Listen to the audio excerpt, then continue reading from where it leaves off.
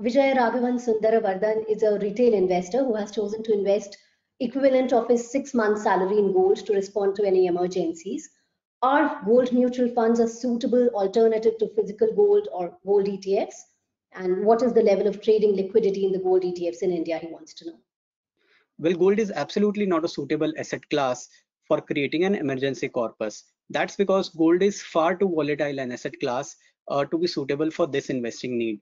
Just look at this graph, which shows the returns from gold in any block of 3 months in the last 10 years. And you can see that in these 3 months durations, their returns have oscillated fairly wildly in a range from as high as 20% to as low as 15%. And that's the kind of volatility that your emergency corpus cannot absorb. For that, you want the returns to be much more linear and much more smooth, more like this graph that you now see on your screen, which is that for liquid funds, which depicts the same returns in 3 months blocks in the last 10 years. And of course, these returns are much more moderate. But again, with your emergency corpus, returns is never a priority. You should prioritize safety, low volatility, and liquidity. And those are the kind of tenets that you get from liquid funds. So I would say that to build his emergency corpus, he should select a couple of good liquid funds and park his money over there. Now, gold is considered a safe haven, but not in the context of creating an emergency corpus. Gold, one should look at investing if one has lost faith in the economy, if the currency is falling apart. And that is when gold appears a safe haven as a protector of worth of your money, as the ultimate protector of wealth. And that is where the gold emerges as a valuable asset class. Also, some investors like to keep some allocation of their long-term portfolio in gold in steady state, as it generally acts as a good hedge against equity, because whenever equity markets fall sharply, gold tends to do well. So from that perspective, there is some merit in having some allocation to gold in a steady state. So broadly, those are the kind of uses for which one can look at gold.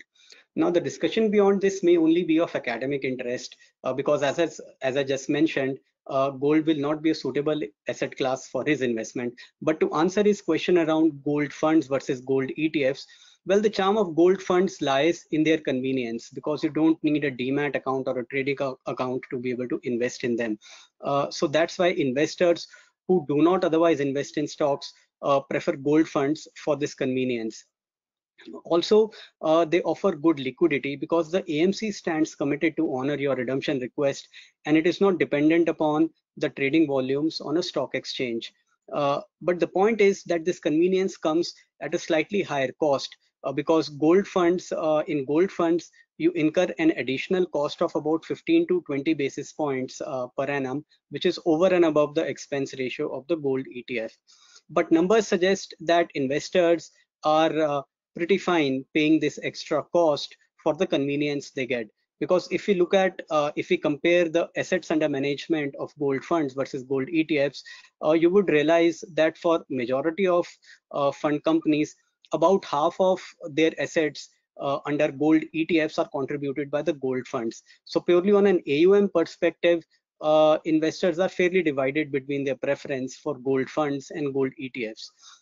Now coming to the issue of liquidity in gold ETFs, just look at this graph on your screen, which depicts the trading volumes, the average daily trading volumes in gold ETFs in any block of 6 months in the last 3 years.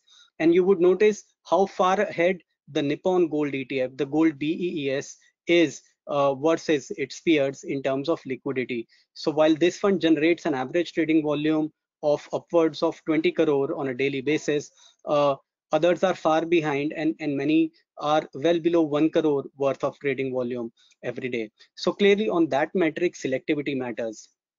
But in any case, if you're looking to add gold to your portfolio more from a steady state allocation perspective, and you don't mind compromise on liquidity, then I would suggest you to look at sovereign gold bonds, which appear to be a far superior option because they provide 2.5% guaranteed returns over and above the appreciation in the gold price, and they are also more tax efficient.